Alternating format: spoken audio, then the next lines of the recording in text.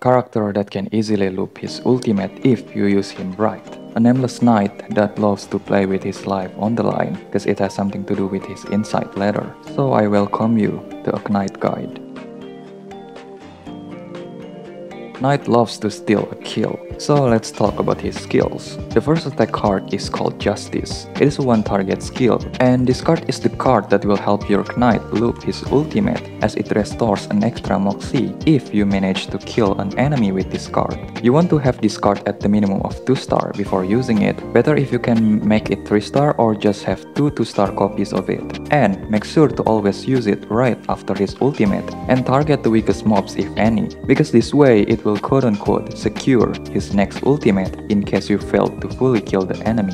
Now let's move to his second attack card, Glory. This card is a mass attack that hits 2 enemies, but I want you to remember that the 2-star version of this card doesn't have its damage increased. It only adds an effect where if he kills his enemy with this card, he will gain an extra moxie. Hence why Knight is a character that loves to kill still. His ultimate is a mass attack that targets all enemies. If you manage to kill an enemy with this skill, then your allies will be granted a 1-stack buff that increases their next damage by 50%. At P0 he would work just fine, but ideally he wants a P1 minimum for the flat 100% multiplayer increase on his ultimate. Beyond this is just a luxury. As for the Resonate, try to get as much as damage bonus and attack. You can also try your luck with more crit chance, but since it rarely procs on mine, I just go for all damage bonus and attack. The reason why Knight loves to play with his life on the line is because of his insight. At Insight 1, per X% HP lost by the target increases his damage dealt by 10%, and at Insight 3,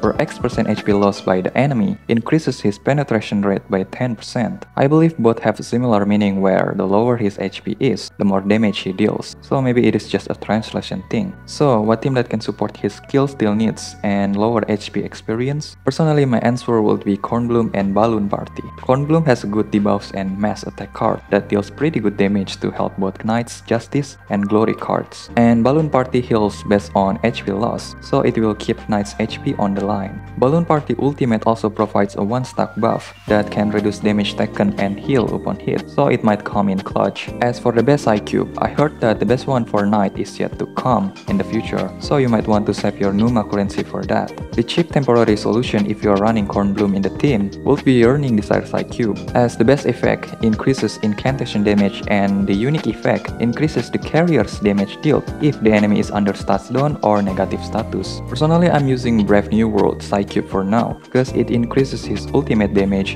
and after casting the ultimate, the next incantation card damage will be increased, so I'll be using this until his best Psychube arrives in global.